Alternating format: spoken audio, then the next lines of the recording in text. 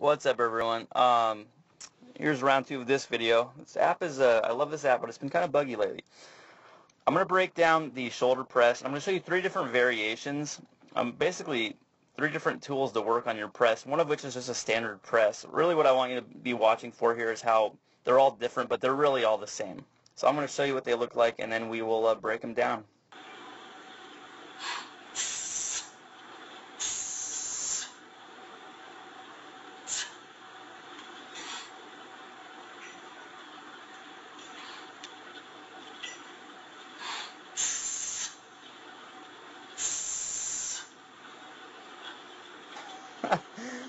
My disclaimer is on the bottoms up press. I had to film this a few times, and I chose to use a 20.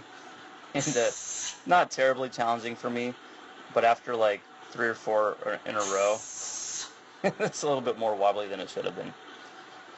So you had your 3 press variations there. You had a standard press to start off with, a bottoms up, basically an upside down press, and then the last one was called a palm press. So let's go ahead and just take a look, okay? Here's my standard press. Here's what I want you looking out for, okay? My elbow is directly underneath my bell, okay? From here, watch it the entire time, okay? It's still underneath it, okay? So don't worry about my elbow to my body, okay? Just look at my elbow to wrist, okay? Just that the entire, let's get a better line than that. That right there. I'm going to watch that the entire time, okay? That should be 90 degrees off the ground. We'll say perpendicular the entire time. I want you to think of my elbow. Think of my forearm like a little rocket ship, okay? Think of like there's the thrusters, there's all the fires, you know, shooting out, and here's my rocket ship, okay?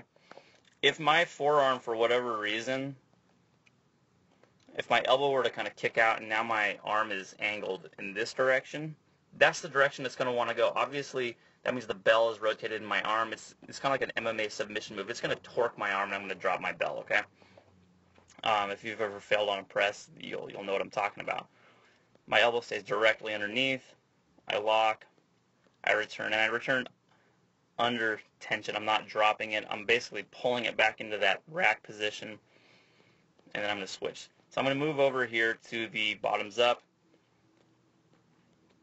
and here's my starting position. So again, my elbow is underneath my wrist. Here's the reason why I like to teach the bottoms up, and this is a great tool if you're struggling with your press, is maybe stop pressing for a while and work on bottoms up. You might have to start really light, that's okay, but I've had people that could press a lot of weight. They essentially had to humble up, lower their weight to do some bottoms up. They spent a month only bottoms up pressing, and they went back and they increased their max by 4 to 8 kilos. It was a pretty cool thing to watch.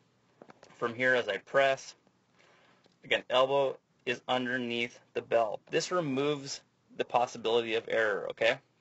Look at that face of determination. This is what happens when you have 3 failed filming sessions, is you have to do it over and over and over. But from here, I'm going to press up, a little bit of whoop, almost lost it because I got a little bit wobbly, but got it. There's a sigh of relief on my face. But again, watch my elbow.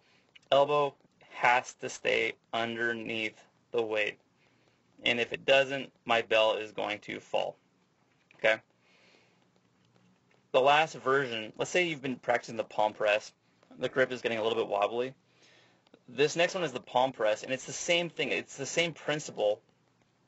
It's the same principle as the as the bottoms up press. The only difference is now the bell is resting in my palm. Okay, my elbow starts off underneath. This is great because it'll allow you to work maybe a little bit heavier, because now you don't have to work. Let's say your grip can only hold 8 kilos, but you feel like that's too easy. You can use a little bit more weight for the palm press, and you still get that element of balance. Okay, the weight I'm pressing right now is not very heavy. Controlling and balancing it is, okay. This is more about keeping those stabilizing muscles, those essentially those synergistic muscles active during my press. All 3 of those movements, if I made the bell invisible, they look identical, okay. I set my bell down, do a nice walk towards the camera for style, and then the video's done. So there's a lot more to this video that I'm going to get into. How do you regiment this in? I would just say this: if you're really kind of stuck with your press, it might come down to, it may not be a strength issue. For most people I know, working on things like bottoms-up presses, doing heavy cleans, just getting that bell set in that set start position is the key to your press. Your shoulders are usually strong enough. You'll know when you get to a really heavy bell, when your form is perfect and the bell just won't go. You'll know. So these are great drills. Give them a try and let me know how they go.